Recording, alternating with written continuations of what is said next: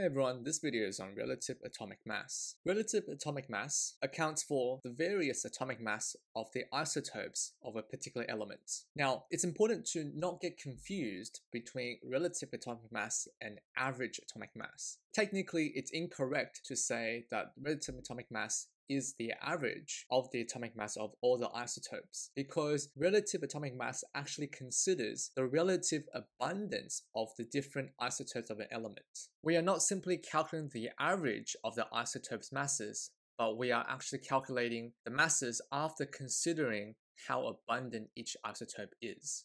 Relative atomic mass of an element can be easily identified on the periodic table, as it is a number with the decimal places below the element symbol or the atomic number. So the relative atomic mass of hydrogen is 1.008. The units for relative atomic mass is atomic mass units. This is often shortened as AMU or simply U.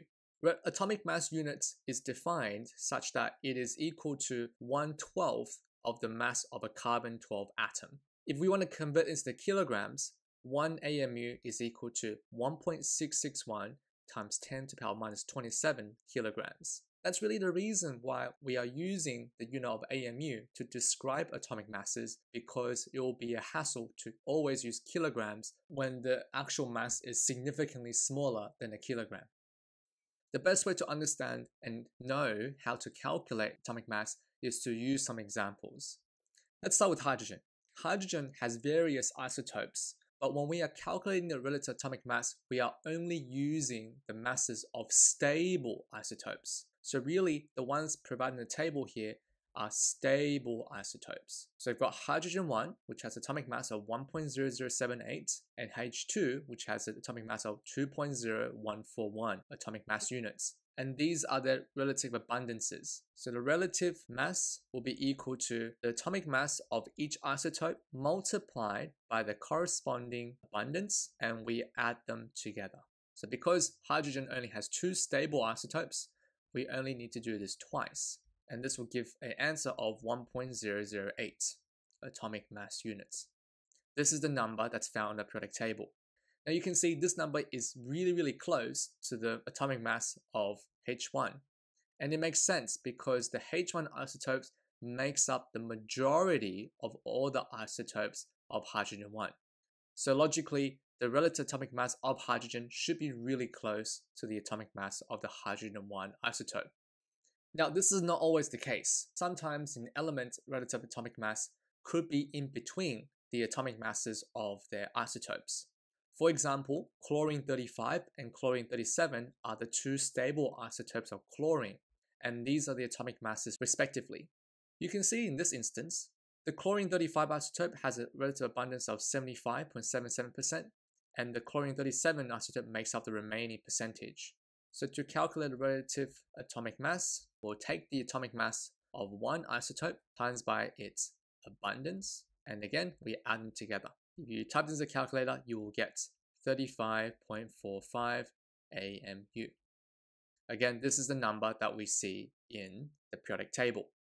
Now, sometimes you will come across examples of elements where there are more than one isotope. So here's an example of the isotopes of chromium. In some cases, you might be asked to calculate the relative abundance of one of the isotopes, given the actual relative atomic mass from the periodic table. In this instance, we are required to calculate the relative abundance of the chromium-52 isotope, and we know that the relative atomic mass of chromium is 52.00. So if we take the atomic mass of each isotope, multiply their abundance, and we add them together. In this case, because we don't know what the abundance for the chromium-52 isotope is, we just write this down as X. We do the same thing for the remaining isotopes, and we know if we add them together, the final answer here will be equal to the relative atomic mass of 52.00 in the periodic table. We can rearrange this equation to make X the subject. We can move this term, and this term to the right hand side by subtracting them, and we'll get 51.9405 times by X is equal to 43.5246. We'll divide both sides by 51.9405 to find the value of X. and X here would be 83.8%. So the relative abundance of the chromium-52 isotope is 53.8%. This concludes the video on relative atomic mass. Hey everyone, if you found this video helpful, smash that like button and don't forget to subscribe. Want even more? Become a Patreon member for early access to videos, exclusive Discord discussions about questions on chemistry and physics, and live preparation sessions for your exams. Don't forget to head over to our website for topic tests and practice exams to further improve your understanding and learning.